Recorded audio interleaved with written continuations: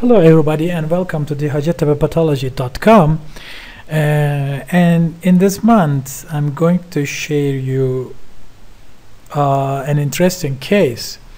This is a 20-year-old male with a leg mass, and he of course tells the history of trauma, but this is a slowly growing mass. And when we look at the microscopy, we have these degenerative myxoid areas, and they are accompanied by more cellular zones. But here again, the myxoid areas comes in the area, and some areas of hemorrhage, and again there's spindled cellular zones. And before going further, I would like to emphasize that the myxoid areas could be seen in any kind of tumor, and it's not necessarily seen in the myxoid tumors. And when we see the myxoid areas, we have to decide whether this tumor is myxoid tumor family or it's a myxoid degeneration. And it's good it's good to see other areas, and when you assess the other areas, and it's important to assess other areas other than myxoid zones. So here in fact, I cannot classify this tumor as a myxoid tumor like myxofibrosarcoma or myxoid liposarcoma, because the whole tumor is not myxoid, but it only shows the areas of myxoid degeneration. So what we have here is we have the short fascicles intersecting fascicles, and they look like monotonous, and we don't have any pleomorphism. We don't have mitotic activity at all. Maybe we can see some mitosis, but they are quite monotonous and usually lack mitosis. And they call this pattern as a school of fish. And as you see, these short fascicles intersect each other, and they look like fish floating into the stream.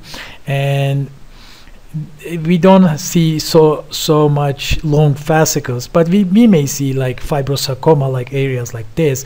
You see the herringbone pattern here, and the important thing is it's monotonous, and we don't see any pleomorphism.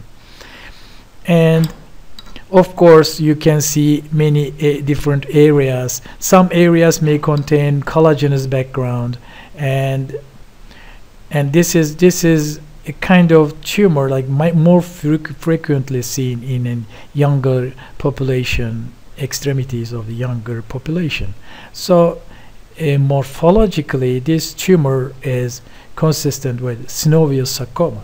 So I'm going to show you some stains, which is TLE1, and TLE1 is positive. And when we I mean if I talk about the TLE1, it's sensitive but not that specific, as you all know. It's sensitive, so synovial sarcomas should stain with TLE1. But when you have the TLE1 positivity, it doesn't mean 100%. It doesn't mean this synovial sarcoma all the time. And EMA was positive, and EMA is again a good marker, like sensitive marker for synovial sarcoma. Here it's positive. Of course, this is maybe the least specific marker for synovial sarcoma, but it's of use because it's sensitive. So we can think about the synovial sarcoma in this tumor again, and more specific, some keratins like keratin 19 here. As you see, it's not that we don't see any diffuse activity, but we only see this small I mean, lonely cells staining with keratin here and there, here, two, here. Okay, and lastly, this is the most the most interesting part of this tumor. They in the outside center they have ordered INI1. So this is INI1.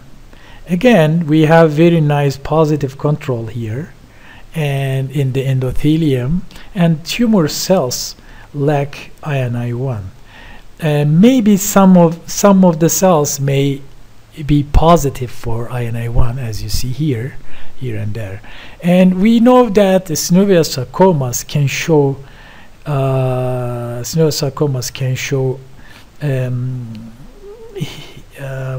mosaic INI1 loss, and and very rarely they can also show the complete loss of INI1, as you see in this case. But in this case, of course, you can also think about the epithelioid sarcoma, but in epithelioid sarcoma you will expect more keratin positivity along with CD34 positivity in half of the cases at least, and you will also I mean, these sweeping fascicles or these short fascicles, so, and a fish school of fish appearance shouldn't be seen in epithelial sarcomas. And epithelial sarcomas of classical types also should contain some epithelioid cells. Synovial sarcoma may also show some epithelioid cells, but in biphasic form especially. But here this tumor was deep. Of course, you may want to see the molecular confirmation or support on this in this case, and but it's good thing to know that INI1 may be lost or in mosaic or completely lost in synovial sarcomas. Thank you very much and have a good time.